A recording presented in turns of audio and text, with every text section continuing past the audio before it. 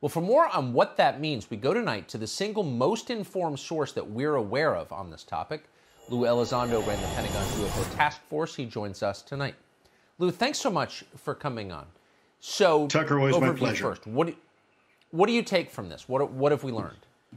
Well, this is certainly a historic moment for us, for our country, and I think for our military and our intelligence community. The government has formally and officially come out and informed Congress that these things are, A, they're real, and two, that they're not ours, and that they seem to be performing, at least some of them, as you say, in remarkable ways. And I'll tell you something else that I find very interesting.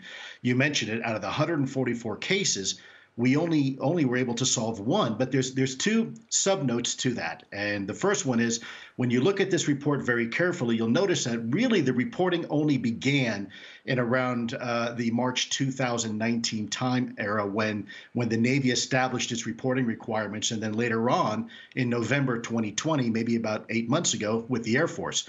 So we have 144 reports really concentrating in just the last year and a half involving only military equities.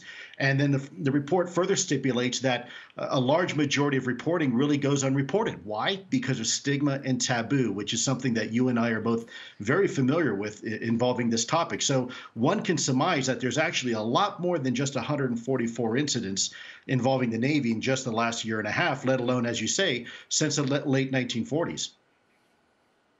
So the report all but says what is obvious to anyone who thinks about this, which is these are not from a foreign military. And maybe the lackadaisical approach or the disorganized approach on the part of the military to looking into this suggests that too. If we thought these were Chinese, we'd be on it. And so we don't think they're Chinese. They're not Chinese and they're not Russian. So they're extraterrestrial. I mean, what's the other? I mean, let's just say it. I mean, what's the other explanation? Potentially. Well, Tucker, that's a fantastic question, because as we've said before, when I was in ATIP, this is something that could involve outer space, inner space, or frankly, the space in between. And that's why we've always said, let's keep all options on the table. The more we learn about quantum physics and this remarkable universe we live in, the more we realize that our current understanding of the construct of the cosmos is constantly changing. It's constantly evolving with new information, new knowledge that we get. I think from this report's perspective, if you notice, the very first line in the report is, this is a preliminary report, which is indicative of the fact that hopefully there will be other reports forthcoming.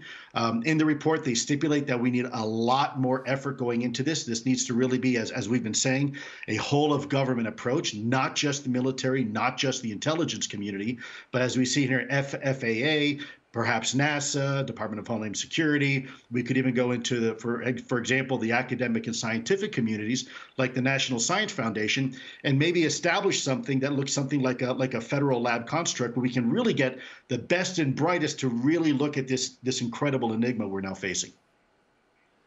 Well, yeah, and it's just a testament to how incurious our leaders are that we haven't done that like decades ago. But back to my previous question. Is there, in your view, without speculating as to, I guess, what these might be, let's just take off the table what we're pretty sure they're not.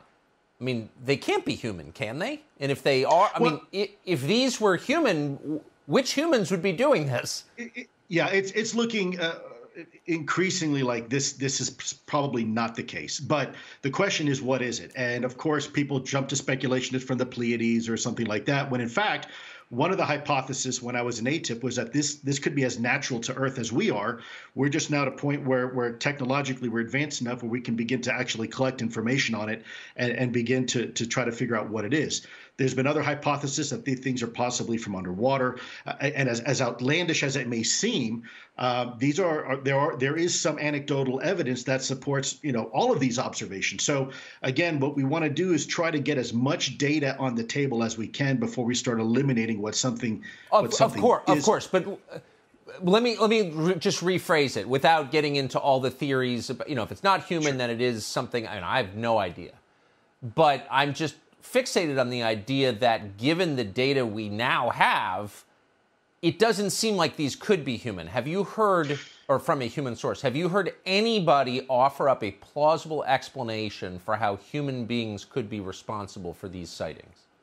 No, and I'll share with you even a little bit more insight. When I've had my private communications with some of my former colleagues and some people that are still in Washington D.C., the conversation that these being non-human vehicles and controlled vehicles, but still intelligently controlled by something or someone, is certainly not off the table. These are conversations that are absolutely occurring. But again, because as the report stipulates, because of stigma and taboo, no one's having this conversation really publicly yet. In fact, if you read, I think it's probably towards the end of the report, they say that our airmen still don't even want to have this conversation with colleagues because they fear retribution, and that's part of the problem, having this conversation. Yeah, this is becoming a country where no one can say anything that's obvious, and saying the obvious is a prerequisite for thinking and for advancement. And so I'm just so glad that you do. You're one of the few.